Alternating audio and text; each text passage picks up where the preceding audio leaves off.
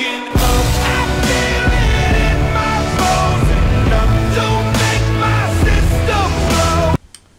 What's up, guys? So, for today's commentary, I thought I might just do one on the case of this guy, Jeremy Hammond. Now, this is a guy that's not like widely talked about, especially surprisingly not even amongst a lot of the activists.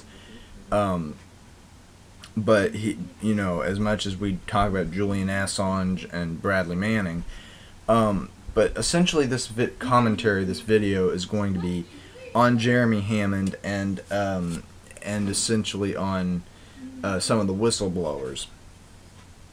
Now, Jeremy Hammond, like Julian Assange, Bradley Manning, is being charged for, you know, bogus bullshit by the U.S. Justice Department, simply because he, you know, gave information to WikiLeaks, which apparently the U.S. government views as a terrorist organization. But essentially, he was facing 37 years, and he struck a plea deal. He did go for the plea deal, but the plea deal only cuts his sentence down to 10 years. And this is the thing also, it's people like him that are being imprisoned. Bradley Manning, of course, as many of you know, PFC, Private First Class, Bradley Manning, is being basically crucified by the U.S. Justice Department for leaking information to WikiLeaks as well, and now basically faces pretty much crimes including treason and aiding the enemy, which could essentially mean death for him or life in prison. Also, and then Julian Assange is the founder of WikiLeaks, and of course they're not saying that the U.S. government is wanting to charge him with aiding the enemy, and they're going to try to do this by having him arrested and extradited to Sweden, where he's supposedly supposed to be up for sexual abuse allegations, which is a bunch of bullshit. It's just an excuse to get. There was women that were paid off to say, "Oh yeah, he raped me," and basically Sweden now has the right then once they get him to extradite him to the United States, where he will be basically crucified like Bradley Manning and Jeremy Hammond. So it's all basically revolves around the U.S. government's tyranny, really. When you consider also the fact that Julian Assange is Australian, not American, which really also makes no sense at all why the U.S. government would want to try him. Why would it not be an Australian court? I'm just saying, it makes no sense. It's like the whole case with the U.S. and Mega Upload. They have no jurisdiction over Mega Upload because the Mega Upload was headquartered in New Zealand, and the guy, I believe, was I'm not sure, was either from New Zealand himself or was Swedish or German. I'm not really sure.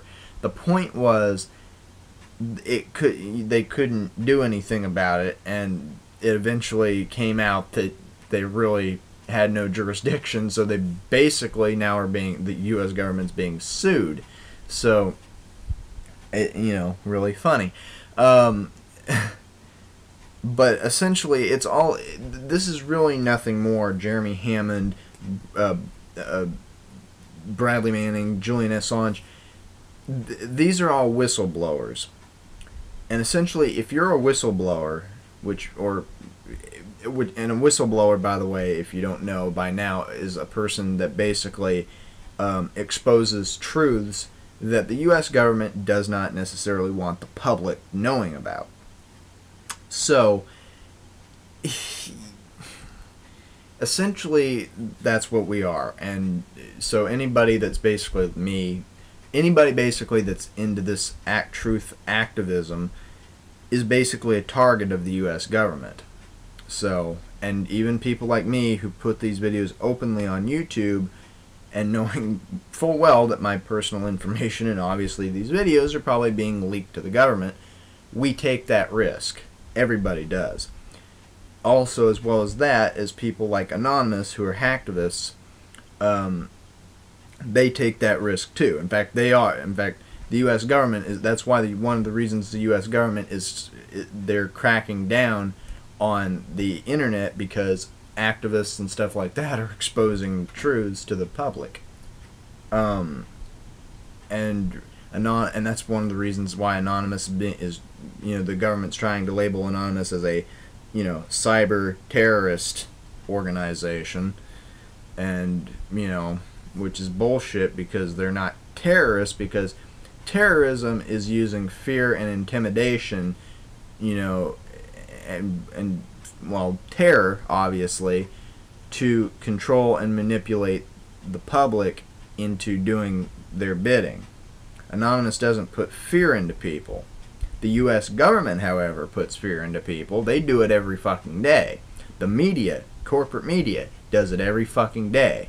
Wolf Blitzer, terrorist. Nancy Grace, terrorist. Glenn Beck, Rush Limbaugh, Bill O'Reilly, terrorists. President Obama, terrorist. Barbara Boxer, Nancy Pelosi, terrorists. Michelle Bachmann, fucking terrorist. Every one of them. They're the real terrorists. But yeah, they label us as the terrorists because we obviously expose them for war crimes and everything else. So essentially, that's all I really wanted to say. It's nothing more than a fucking witch hunt of people. That's all this is. In this country, we get motherfuckers in corporate hierarchies in government that will steal millions, if not billions of dollars, and they'll get a couple of years in prison, or even time served. Yet, somebody gets busted for marijuana, or exposed, or is arrested for being a whistleblower, and they could get 10 years to, if not life or death.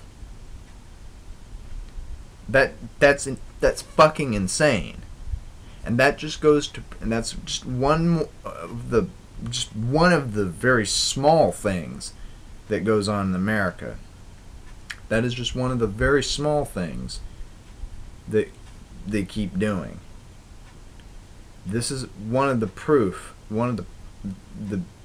pieces of proof that the U.S. government is a totalitarian regime trying to crack down and silence people and keep information out of the public.